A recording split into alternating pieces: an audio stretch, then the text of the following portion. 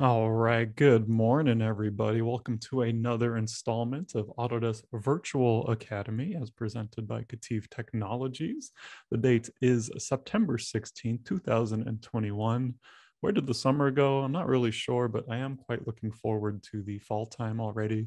The weather's nice and cool here in Southern California, and my electricity bill couldn't be happier. And so we got a really interesting topic here for you guys today, more of an interesting presentation, really. So I'll explain a bit about that as we get into it, but we're going to be talking about Nastran and simulation in general here today. Joining me here today is, as well, is going to be Pedro Chow, our simulation practice lead here at KETIV. Pedro, are you on, my man? I'm here. There we go. All right. Yeah, how's the bathroom construction going, man? You can hear. Yeah, everything was quiet, and I think they knew that I was presenting here and decided to make noise. I apologize for that. That's no problem. Yeah, I'm glad we could have you. Yeah, Pedro's actually relatively new at the company over here, and he's kind of shoring up some of our simulation practice here at KETIV Technologies. And so he is quite a get, and I'm very appreciative of your time here today, Pedro. So thanks again for being on here. And Pedro's going to be supporting me throughout this conversation as we get more into the kind of simulation conversation. Do you have anything else you want to say here, Pedro, right at the outgate here? Well, I'm just going to mute myself whenever I'm not speaking here, but yeah. Much appreciated, yeah. And so again, this is a traditional Zoom webinar. So if you guys haven't been on a webinar, there's going to be slightly different controls than the regular webinars that you may have been on so far.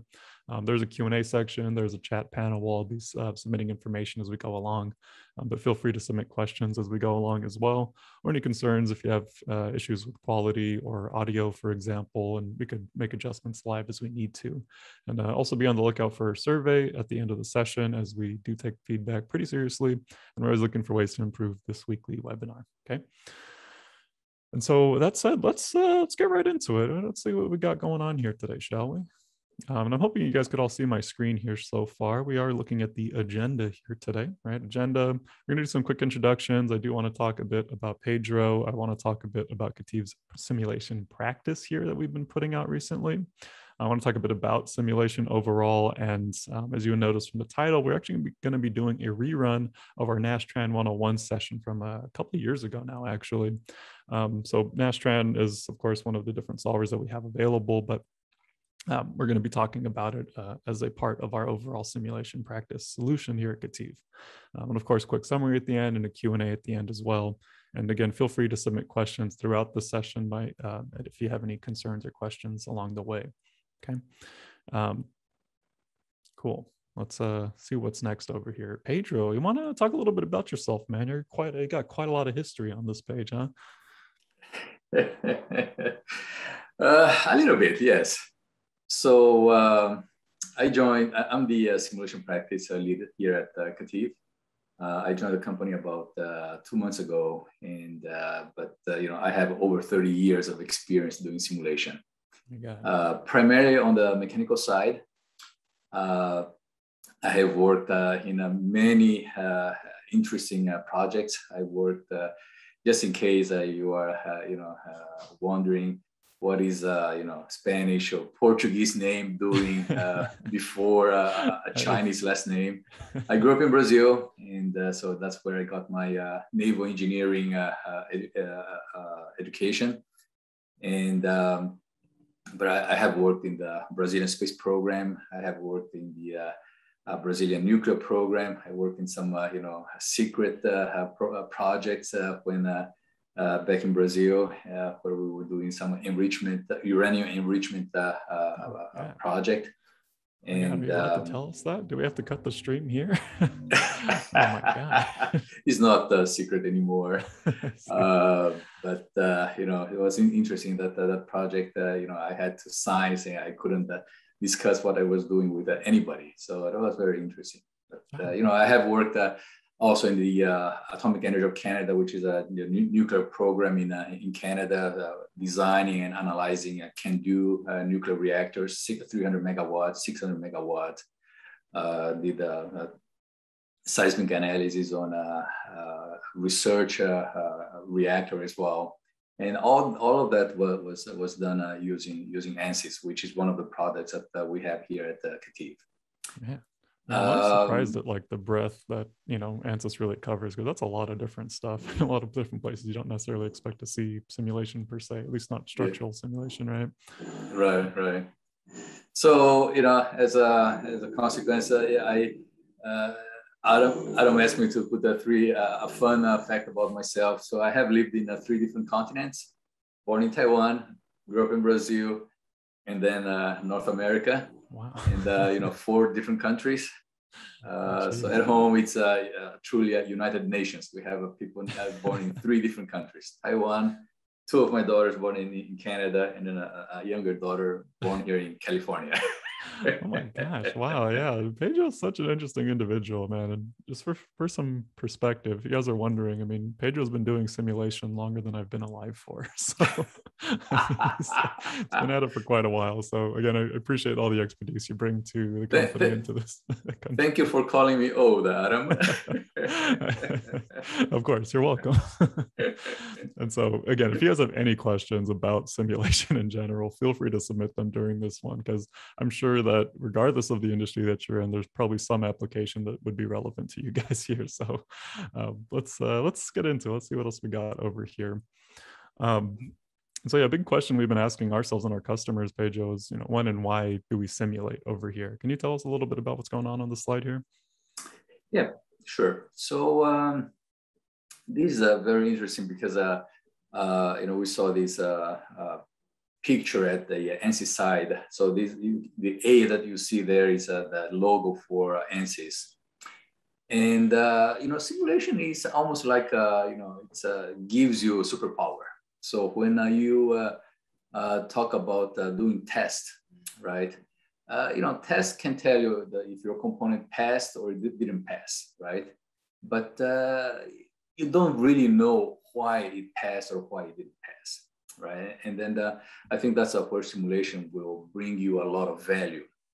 You can, for example, if you're doing a structural analysis, you can understand exactly what is the load path that in your component, and then it can tell you how much load is going to this part of the component, how much load is going to the other part of the component, and you can really dissect what is happening in the model or in the component you're trying to design or analyze.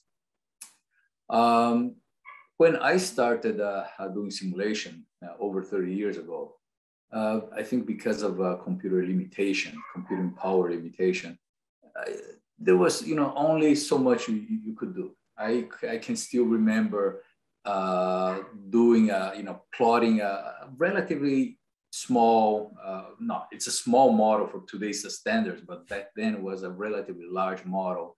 I think we were analyzing the wheels of a train, and just half model, and something like 1,400 elements. I would issue a eplot command. I could go out for lunch, come back, and then it was just finishing the eplot, plotting the elements on my screen. So that's when it was in the beginnings of the finite element. Today, you know, compared to what we used to do 30 years ago, we can do a lot. It's almost limitless. So simulation is in telecommunications, you know, 5G, 6G, Internet of Things, you know, autonomous vehicles, AI, healthcare, you know, the list is shown there, but, you know, basically almost anything you can think of, you can apply a simulation to it. Not only stress analysis, that's where I come from, but, you know, batteries, you know, electric aircraft, you know, anything that you can think of, you can use a simulation for. Okay, so simulation allows you to, you know, really speed up the product development. You can think that you need to build a prototype. It'll take, you know, days, weeks, months to just build a prototype. If you're talking about analysis and simulation, you know, we would like to say you can do that in a couple of hours, but, you know, realistically speaking, depending on the changes you are incorporating into your model, it may take some time. But the power is there. Once you have built a baseline model for simulation, with a relatively little effort, you can just go make all the modifications, on the computer virtually, and then just run, and then at that point it's just a runtime in your computer. So you can go through a lot of iterations, a lot of different what if scenarios a lot faster than if you would have to go through a physical prototype. Okay, so here at KETIV today. Presentation is going to focus on Nastran. And by the way, Nastran stands for NASA Structural Analysis. So it was developed within NASA during the space program when JFK, he made that famous speech saying, we are going to put a man in the moon by the end of this decade. And inventor Nastran is based off that original Nastran program that was developed at NASA. And then we also have ANSYS available here at the KETIV. But as a solution provider, as a services provider, we want to be a software agnostic. So whatever our customer is using for simulation, we want to be able to deliver in that platform. Okay. So you can go to the next slide if you want, Adam. I got you. Yeah. And so KETIV is a technology provider, but we are much more than that. We want to be. We are a complete, engineering services and technology provider. We have a lot of experience in-house doing all sorts of simulation, going from stress analysis to computational fluid dynamics to electromagnetic analysis. Okay, so what we want to do is we want to help our customers to be to improve your product, to understand how your product is going to behave in real world. Okay, and we want to do that in a very cost-effective way. So what we'll do is we want to partner with you.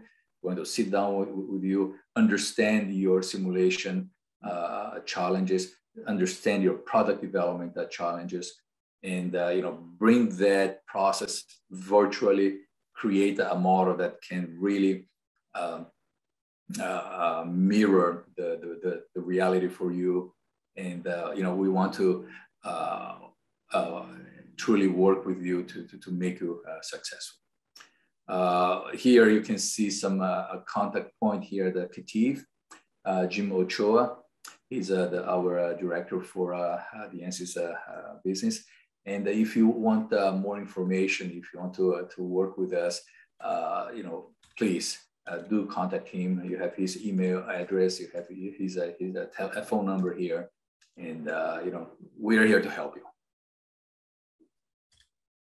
Yeah, absolutely. Yeah. And so again, the practice, the new kind of simulation services we have at KETIV are, kind of a great way to get those capabilities without necessarily taking on the effort and cost yourself, right? And so definitely keep that in mind as we go over all of this. And I just pasted Jim's info in the chat message there as well. So if you guys want to have more conversation about any of this stuff, especially partnering with us for any kind of services, feel free to reach out and expand your capabilities with us, no problem. But that said, let's go ahead and get into the meat of this. There's a few more slides at the end of this presentation as well, but the main topic of today's presentation is going to be Nastran in particular. So we originally aired this video about, I want to say like 3 years ago or something like that, quite a while ago now. However, part of the effort at KETIV recently is just to kind of gauge interest in simulation again, right? Kind of understand where the interest is. I want to see if Nastran is still interesting to the audience, for example. And so this particular session is a very entry-level kind of discussion about Nastran 101 and the use of elements inside of Nastran itself. So video's not terribly long, but it is going to be a rerun. So feel free to, watch, of course, and the original video is available online in addition to all of this. However, Pedro has expertise in both ANSYS and Nastran, so if you guys have any questions about Nastran, especially its general applications, feel free to message us. We want to make sure the conversation is still engaging as we go ahead and run this video again, okay? And so that said, yeah, let's get into it. Yeah, if that's all right with y'all. Do you have any thoughts on, I guess, Nastran, just right out the gate here, Pedro? I'm going to start the share here off screen, if you don't mind. Yeah, as I mentioned, so Nastran started, at NASA. It is probably one of the standards when it comes to, dynamic analysis. It's very widely used in the aerospace industry. And then, we can talk more about ANSYS, I think, when you want to move on to multi-physics and multi type of simulation. Then Nastran has some limitations there. But, the good thing is that there are a lot of solutions for you available within the KETIV portfolio. Perfect. Okay. And so let me know if you guys could hear this video. This was a relatively new workflow, so let me know if you guys could hear this. The testing phase. It allows you to explore design options early in the design cycle. Let me know in chat if you guys can hear audio expensive so far. Prototypes are created and tested.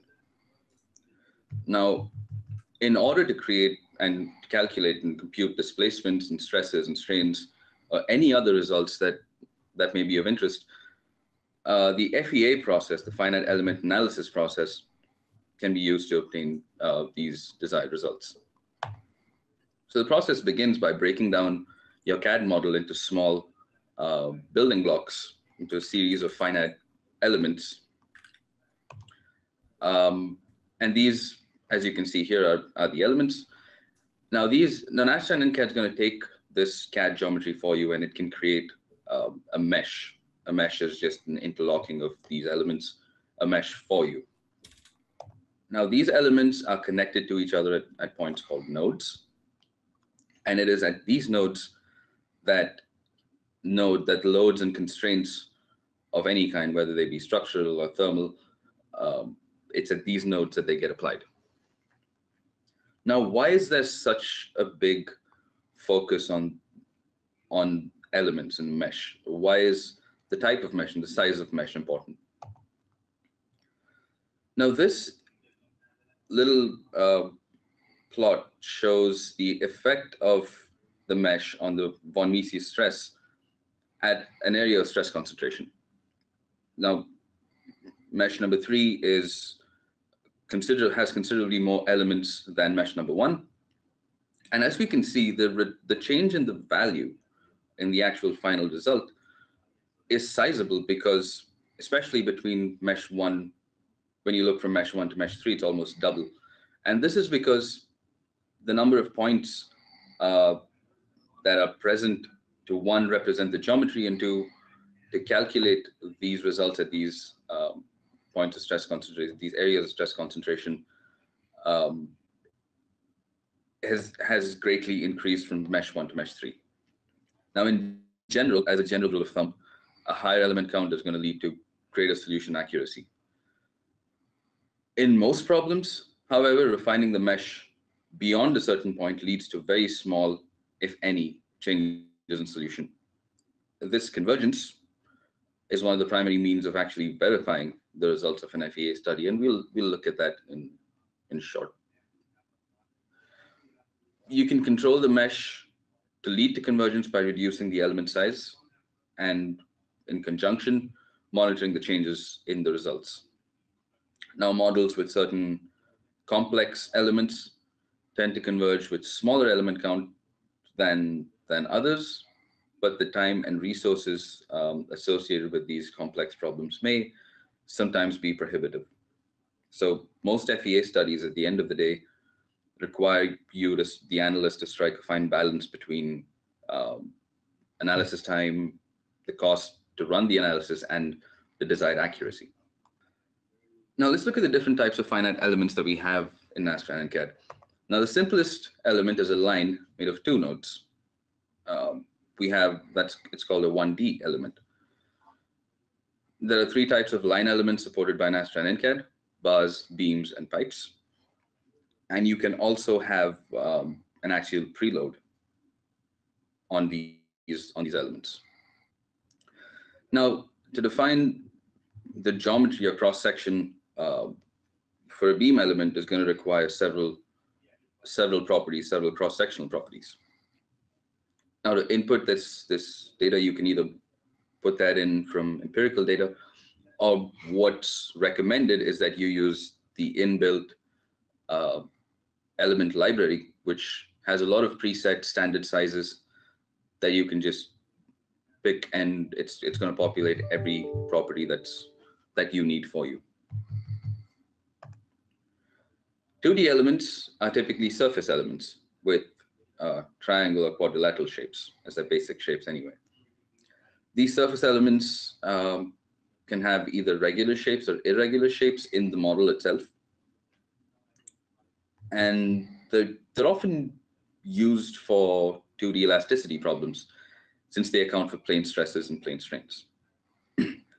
Now, the fundamental property of a shell element is the actual thickness. You can assign this thickness property to geometric surfaces or geometric solids, depending on what your model requires. Now, 3D elements or solid elements are usually used to mesh volumes. Most 3D solid elements only account for translational displacements, and this is something to keep in mind. So the choice of element is very important. When using solid elements, the geometry is entirely described by the geometry of the CAD model. Now, Nastran In-CAD has tetrahedral elements, uses tetrahedral elements, and there are two types of those, linear and parabolic. Linear tetrahedrons are mathematically stiff. So it's best to use these only for trend studies where the absolute results are not nearly as important as the relative changes in the results. Parabolic elements are much more suitable and much better general purpose elements that can be used for most applications.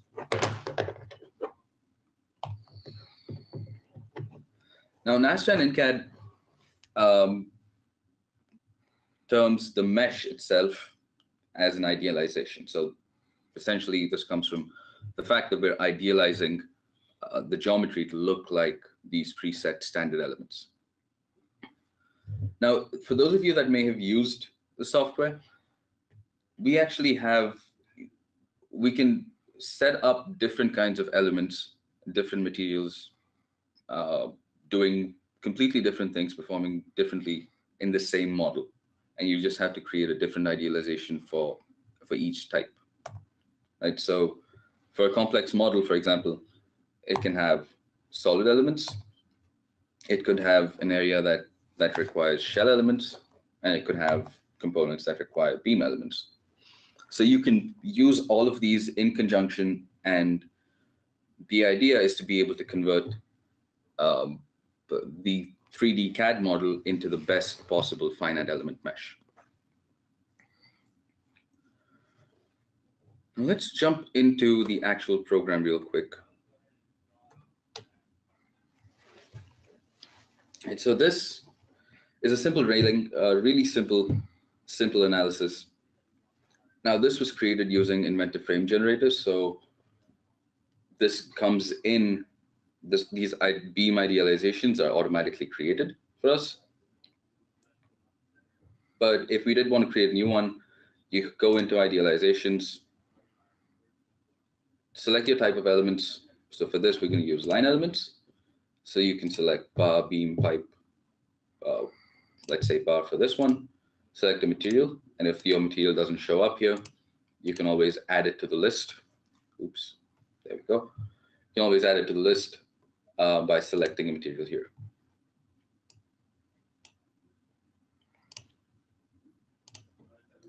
So for this one, if we consider, let's say beam 1, and we see that this structure is represented by a bar element, and the reason we're using a bar element instead of beam element is that we're not subjecting this to actual bending. So beam elements are allowed to bend, bar elements typically are not. Now for this particularly, since this was used, this was created using frame generator, the properties come in from Inventor. So all your cross-sectional properties are already in here. But if you didn't have that, if you didn't have those properties to begin with, then you can select cross-section, and you have different kinds of dimensions, different shapes that you can use, different channels. So you will have to put in these properties. So I do have an analysis set up already. Right, so I just want to make those visible.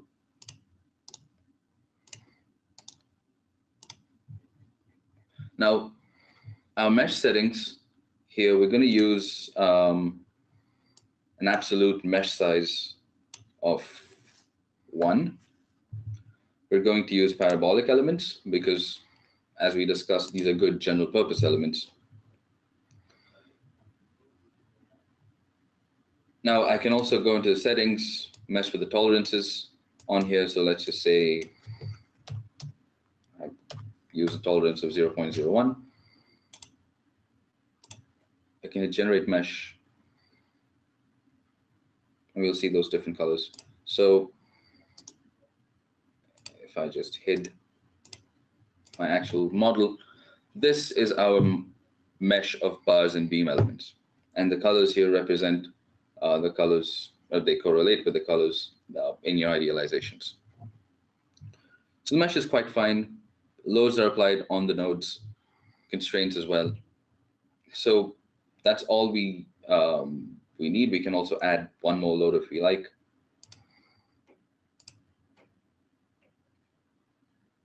That's going to be gravitational force.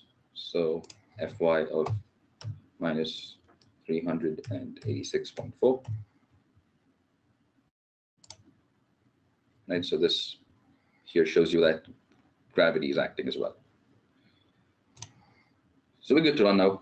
Nastran In-CAD also is really, really quick at solving problems.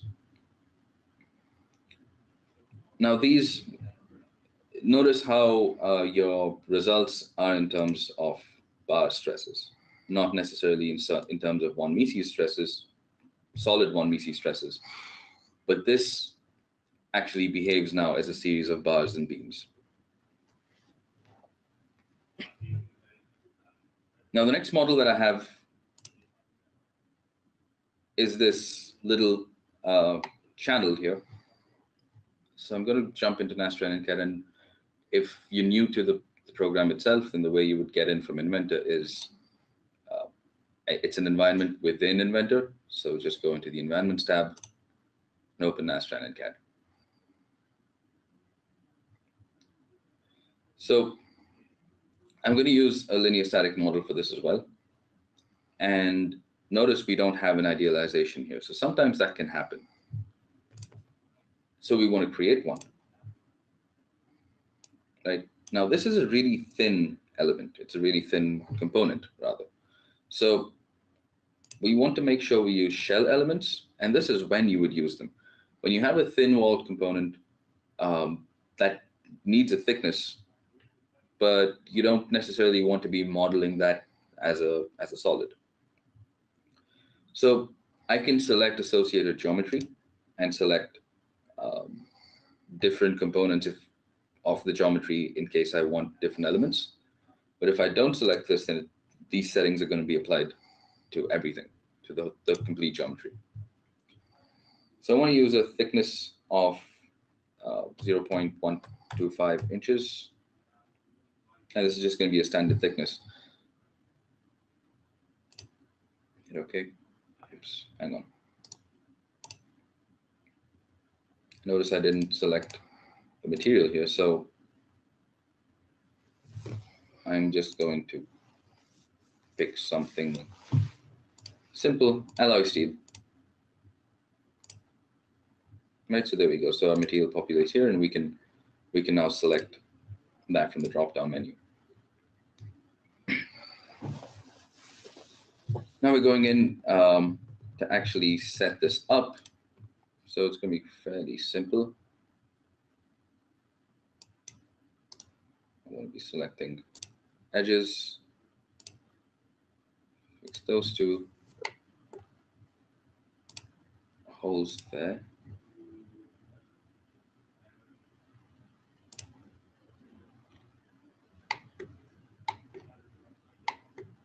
I also want to apply constraints on this end as well. I want to constrain the motion of these edges and make sure that the only way it's constrained is that it cannot translate in the y direction. I'm also going to apply loads to the same three edges, same side of it. It's going to be enforced motion, actually. So I'm just going to displace this upwards by 0.01 inches. So now we can go ahead and create a standard mesh, a default mesh. And the way you verify whether your mesh is okay or not is you look at these areas of high stress concentration, right? But this doesn't look like a particularly good mesh because the elements that we have here don't exactly represent a circle. So instead we can go into our mesh settings. I'm going to change my element size to something smaller. 0.10 inches and update that mesh. Okay, that's slightly better now. We have all of our information in, so we should be good to run. And just keep note too that I know it seems pretty self-explanatory, but the more elements you have, the smaller you make those elements, the longer it's going to take to calculate this. So you could get like infinitesimally small, but your computer might not be a huge fan of that. The cool thing is we're actually running In-CAD right now on some laptops. We're not even running on like super powerful desktops. So just note that even our not super stellar laptops can run simulation like this. So you don't necessarily need a supercomputer anymore to be able to run advanced analysis. Yeah, so that was even though we had a fairly fine element mesh, that didn't take very long to run. So Nastran is actually really powerful in that sense. It can also solve a bunch of different element types, problem types. So just as with the 1D elements, where our results were all in terms of bar stress and bar 1 MEC stress and bar displacements, here we're looking at the shell itself. So depending on the type of elements you use, the assumptions you make are going to be different, because this is clearly an approximation of the actual physical problem that you're required to solve. So depending on what kind of problem you're solving, what elements you use, the assumptions you make will have to be different, and those assumptions will have to be factored in to your final results as well. Now, one other thing that I did want to show you here is, let me just make these invisible. And one other thing that I wanted to show you was the actual mesh convergence factor. Now, we know this is a good mesh because if you look at the mesh convergence error, the maximum error here is about 0.4%. So that's okay for a solution error. So this is your preliminary way to verify and validate your results from a simulation is you look at the mesh and you see if there's anything you can do to actually improve upon the accuracy of those solutions. The last model that I have for you guys is a solid model. This is really simple. It's just it's a regular beam with a hole through one end of it, the loading end of it. So again, this is already in Nastran In-CAD, and this is how the problem comes into Nastran In-CAD from your CAD software. Especially for solids, typically an idealization gets created automatically. Cool. We'll just fire up Inventor real quick. While he's doing that, I'll answer a couple of questions. While Nikhil blew up his Inventor. Good job, Nikhil. But let's answer a couple of questions here. Can we import assemblies for analysis? Yes. You can import anything from Inventor for analysis. Just curious as to what you need to bring in, if it's the whole assembly per se. And then the second one is, does Nastran In-CAD make use of multi-core capability? Nikhil, can you answer that in about 5 seconds while you're hitting the open on this file? Multi-core capability, yes and no. That's the 5-second answer. There you go. Okay. That's going to require much deeper discussion. Definitely. So Ian, if you definitely want to talk a little bit about that, being able to use multi-core capabilities on your CPUs, definitely reach out to us and we can take care of that. So Nikhil's got this guy open. Almost. Awesome. And so Nikhil mentioned earlier that if you open your Inventor and then you hit that Environments tab, and then you hit Nastran In-CAD from there, if you don't have Nastran In-CAD in that list, it could be one of two things. It could be you haven't installed it, in which case you need to install it, or it's not, the add-in is not loaded. And essentially you just go into your add-ins, there's a big list of checkboxes, and then you just make sure you hit the checkbox for Nastran In-CAD, so that gets loaded. Okay. So thanks for answering those questions, Nigel. Yep. So this is how it comes in. I'm able to click it now, so thank goodness for that. But this is how it comes in. A solid idealization gets created automatically. And if you don't have a material already set up in Inventor, then it comes in as generic. So you'll have to go in and change that material. But if you do have an Inventor, say you assigned 6061 aluminum to that in Inventor, in your modeling environment, it'll bring it over, which is like kind of awesome. Yeah. So for this, I'm just going to choose a material. I will pick 6061 aluminum because Nigel seems to like that. So, and the color here is just to represent your actual mesh. So this is a really simple problem, just a very simple bending problem. So I want to fix this end, apply a load on this end, let's say minus 5,000. And minus just represents that it's in the negative y direction.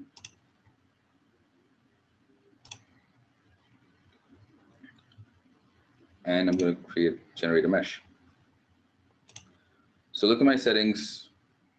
I think I can reduce the element size a little bit, turn that to 1.5, generate that mesh again. Right. Now, no matter what I do, though, if you look, actually, let's make this more visible. Green. Right, so if you notice, this still doesn't accurately represent the geometry, the actual geometry. The meshes, there seem to be nodes inside this hole, which is not what we want. So when you have areas of stress concentration like this one, you want to, one of the settings that you want to turn on is go into your mesh settings, hit the settings button, and project mid-side nodes. Just check that box, hit OK, and generate the mesh again. And that suddenly looks a lot better now. So I didn't change anything else. But when you have these areas, holes, fillets, you want to make sure, sharp corners, you want to make sure that you turn on project mid-side nodes. Just a quick tip there. So the rest of it looks good. Should be good to run.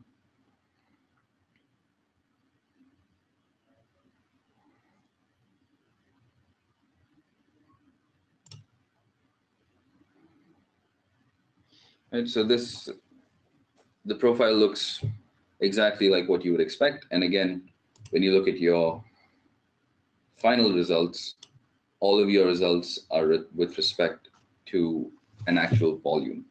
So these are all solid stresses and solid strains and solid displacements. Definitely.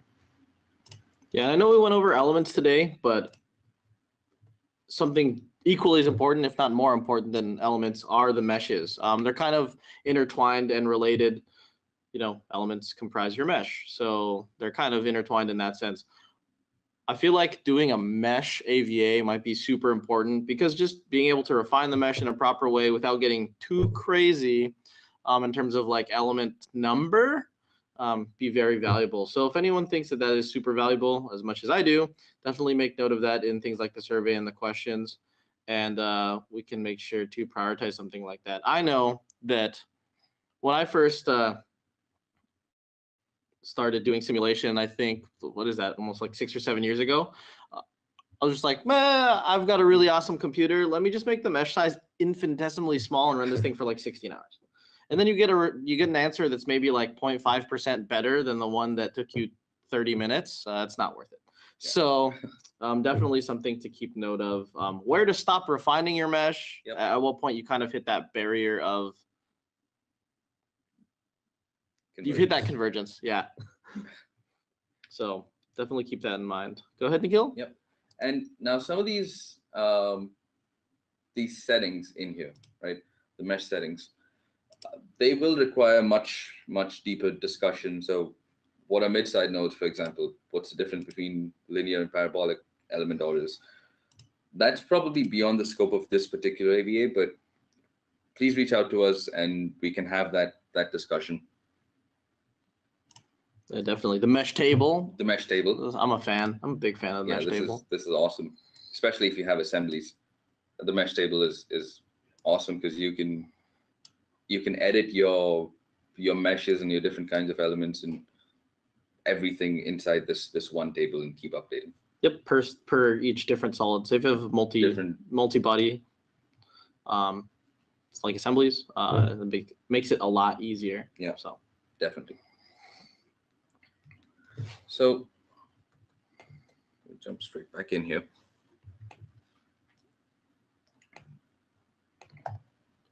So just to summarize real quick, elements in mesh affect the accuracy of your FEA solution.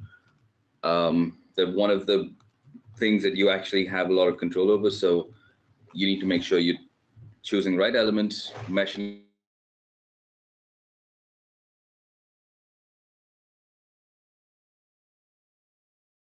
All right, good. Hello, everybody. We're back. I'm going to cut it right there. Scope out that summary screen over there. I do want to kind of get into, I just kind of want to get into our closing transition over here and talk about some of the questions we received throughout this presentation as well. Because as you guys know, if you guys have done any kind of simulation so far, meshing is a huge conversation and a huge part of the process. I was talking to a customer recently and they had like a whole dedicated team to just doing the mesh. It was a part of their simulation workflow, but a lot of good questions here in the queue so far. Let's see if we could address any of these for the benefit of everybody over here. Right, so a few things that came up, does Nastran have brick elements, right? We talked about all the different types of brick elements at the beginning of that presentation, right? There's a lot of different applications and implications associated with that. Yes, Nastran does have brick elements. And sorry, Pedro, are you on here as well? Do you want to talk about brick elements at all? You have anything to say about that? Yeah, I mean, brick elements, Nastran always had brick elements. I think it is just how it is exposed to the user in Inventor. Typically, brick elements requires a lot of editing on the geometry. As you can imagine, a brick element has 6 sides, and typically your solid would have to have 6 sides, or something that you can sweep from one surface to the, and then the opposite side should have the same geometry. So you have to divide your solid in such a way that it can be hex meshable. So in that sense, it requires a lot more work than TET elements. TET elements, there are the linear TET elements and there are the higher order TET elements. The TET4 elements typically is not a good element because just a formulation on the TET4 means that the strains within the TET4 element is constant. So in areas of high stress gradient, it's just not a very accurate element. For load transfer, for load path, TET elements is just as good. Okay, it is very, very accurate. But that's why I think Inventor Nastran, when you automatically mesh a CAD geometry, it will create a higher order element, which is a TET10, and you would have to turn that off if you wanted to use a linear TET element. So so just a brief discussion on solid elements. Hex elements are good quality elements, but it requires more user intervention, geometry preparation before you can generate the hex mesh. TET elements, TET10, high order TET10s are good elements as well, and that's what the inventor will do if you use auto mesh there. Yeah, that's really interesting. Yes, I mean, I was aware of like linear elements and then like solid elements, but I mean, I feel like the conversation is a lot deeper than that for sure. So a lot of different options, which I think would be a good topic for a future conversation for sure. And I realize a lot of these concepts transfer from both Nastran and ANSYS, right? And I figure a lot of FEA solvers, is that correct in general? Yeah. Most of the these FEA solvers today, they have a very rich element libraries. That's interesting. Yeah. So and then depending on the application or type of analysis, maybe some elements is recommended over other elements. Yeah, I got you.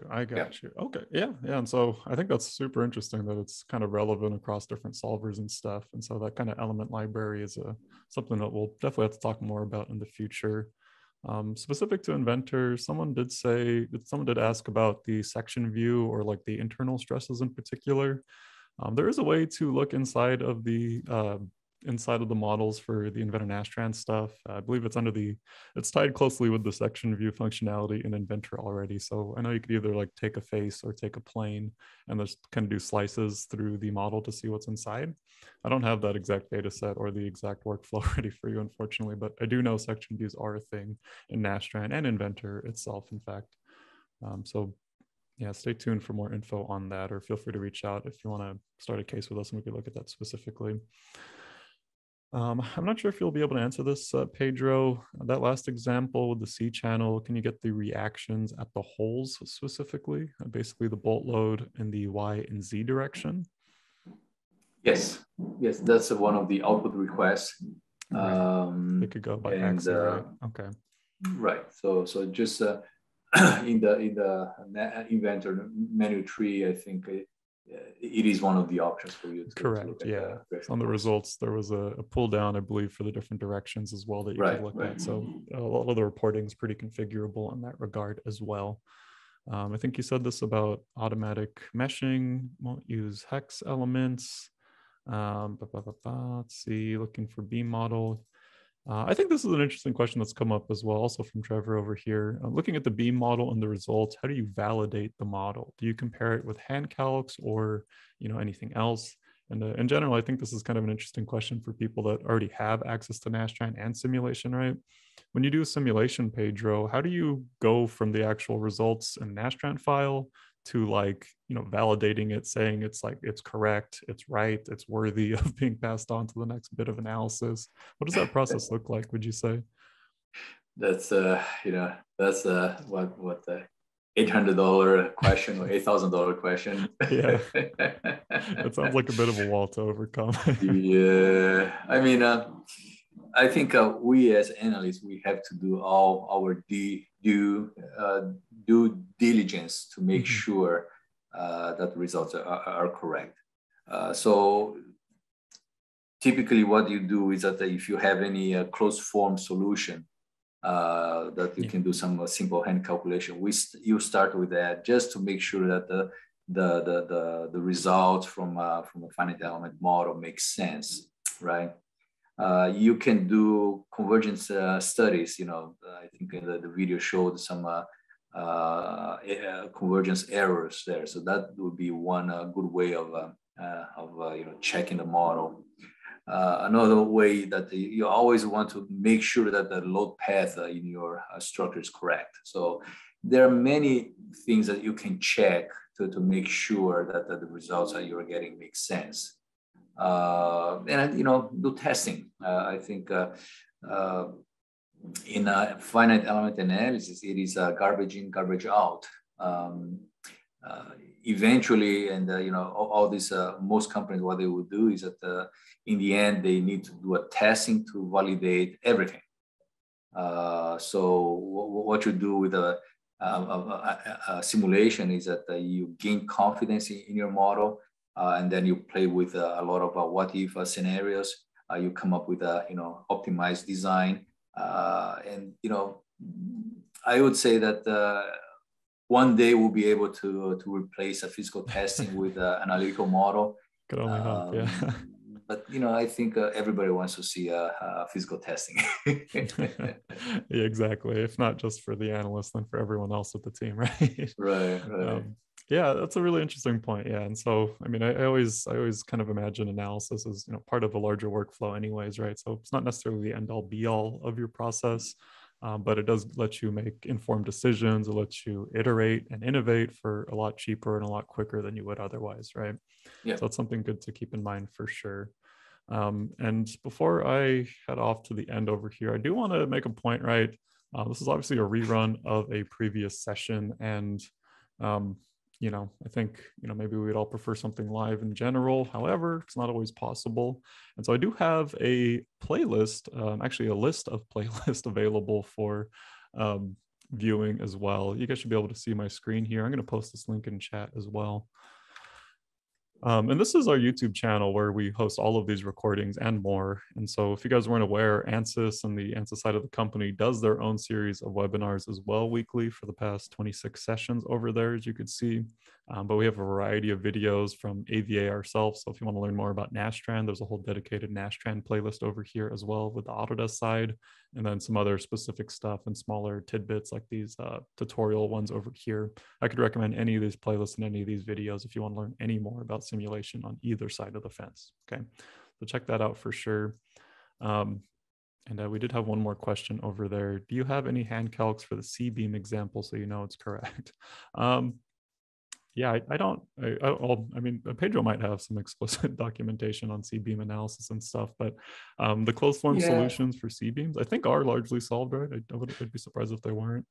Well, I think for the C-beam, you can go to Rourke, and then from Rourke you can calculate, maximum stresses, but probably not for that specific boundary condition that was shown in the example. What is Rourke exactly, Pedro? What is that? I'm not familiar.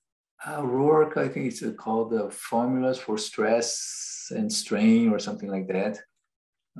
So it's just a textbook used in school. Yeah. I was gonna say, yeah, I did like a coffee cup example a while ago, and I asked one of our other simulation engineers for some help. And he pulled out like a bunch of textbooks. He's like, check it out. There's a bunch of thermal equations over here that you could check out. That's just there to validate, right? And so a lot of that still does connect back to that kind of closed form solution, like you were saying. Yeah, Rourke is a good book for sure. Is the C-beam tutorial that I could look at. Oh yeah, I'm not sure about that, unfortunately, Trevor. As far as I know, yeah, I don't know what the original data set is from. Unfortunately, we don't have access to that that engineer or that data set anymore, unfortunately. But yeah, so there are obviously some formulas available in textbooks, like you're saying. And I think it's a really interesting part of simulation in general. So definitely stay tuned for more of that. But I don't think I have any more info for you there, Trevor. We're coming up on the end of the hour over here. I do want to make this kind of a timely one. We did have the summary slide. Not really any new information over here, but as you guys have seen, simulation addresses a wide variety of real world problems. And so I know we talked to a lot of manufacturers and designers ourselves, but you could imagine the possibilities for a variety of other applications as well. Cost-effective iteration and innovation available. Nastran, like you said, we have some documentation on that, like you just saw. A lot of the concepts transfer over into ANSYS and other solvers as well. Check out that playlist in the chat menu. And of course, if you're interested in expanding or extending your team's capabilities, please reach out to us. Jim Ochoa in particular will be able to help guide you and steer our French relationship with KETIV forward if you guys have any more help, okay? Okay, so let's see. Any other comments or questions or concerns? You got anything else for me, Pedro? Again, appreciate you being on here today, man. Any closing comments here? No, nice talking to all of you guys. And you know, if you need any help, KETIV is here to help you.